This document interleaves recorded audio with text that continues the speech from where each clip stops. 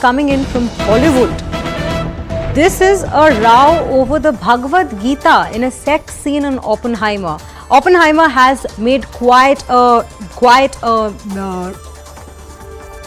particular noise in the Hollywood, but for now we have seen that I&B minister has asked objectionable scenes to be removed. And well, if we are to talk about this, why is this so? This has come after the objections over a scene in the movie showing a man make a man read a Bhagavad Gita line aloud while getting over him and during sexual intercourse. So this is quite objectionable, and we have Pallavi Ghosh joining us on the live broadcast. Pallavi, firstly, how are we looking at this, and now that the particular I&B minister has asked for this objectionable scene to be removed?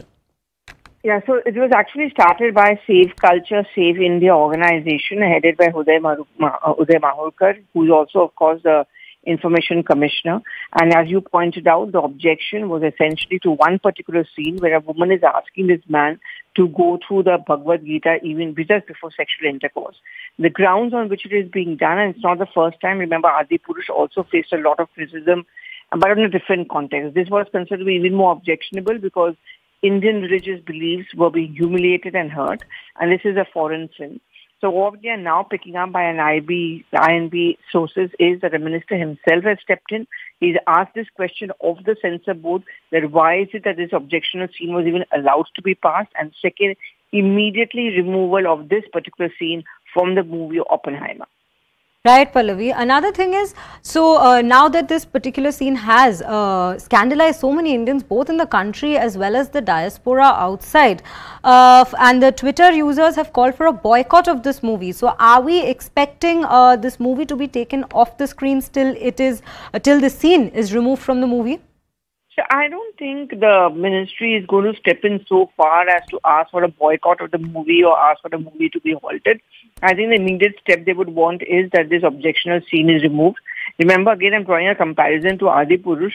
The movie was never boycotted. The movie was never stopped its projection.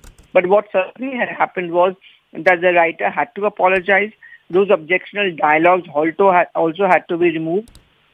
And just recently, the I&B minister had met up with, filmmakers of the OTT platforms, and, he had repeated there also that whenever you use creative license, there is a Lakshman Rekha which needs to be drawn. In the case of Oppenheimer also, he's made a similar point. A Lakshman Rekha has to be drawn. You cannot hurt the religious sentiments or the sensitivities of the viewers, and that is something which has to be taken into account.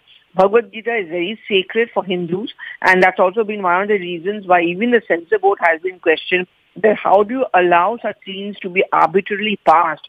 Why isn't there a fact check? Why isn't it sent to a revision committee?